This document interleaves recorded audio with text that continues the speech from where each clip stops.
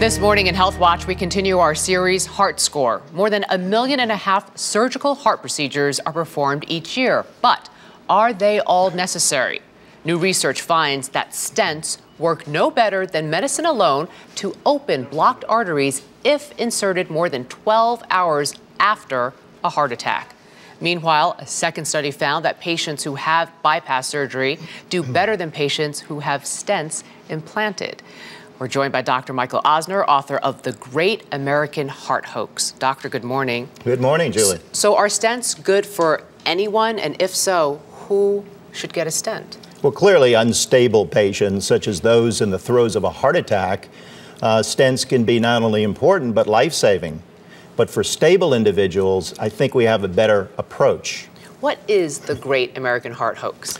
Well, clearly, the vast majority of stable men and women in this country who get stents and bypass surgery, these procedures do not prolong life and they don't prevent heart attacks. We have a better approach, an aggressive prevention approach, utilizing lifestyle changes and medications. So does that mean the only person who should get a stent is if they're in the middle of a heart attack and you're within that 12-hour window, that first 12 hours, that's it? Well, clearly patients that have disabling chest pain despite medical therapy, and certain uncommon scenarios such as what we term left main coronary disease.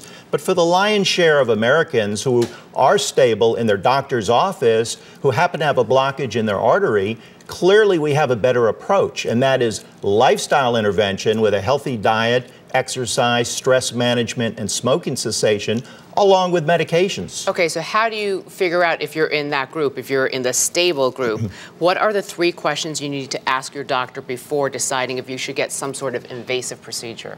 Well, first and foremost, you want to find out, is there any clinical evidence that the procedure your doctor recommends is going to prolong your life or prevent a future heart attack? Okay, so that's the first question. Just say, Doc, is this going to prolong my life or prevent a future Absolutely. heart attack? The next question is... The next would be one of risk. You want to know what the risk of the procedure is. What's the likelihood during the procedure that you can have a heart attack or a stroke or even death?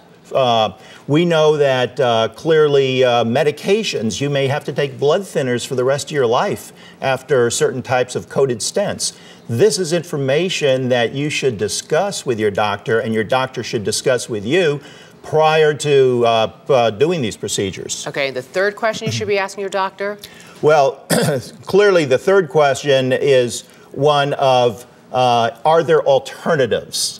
You know, we look at risk-benefit ratio. Now, clearly, if the risk of the procedure is great and the benefit is low, what about alternatives such as a prevention approach, utilizing diet and exercise and medications to get your cholesterol controlled, your blood pressure, your blood sugar controlled? We can do that with a prevention approach, and as a result, that's really the pathway we should be going down in this country. Good questions to ask. Dr. Michael Ozner, thanks so much. Thank you very much. You're welcome. For more on our series Heart Score, go to our website, earlyshow.cbsnews.com.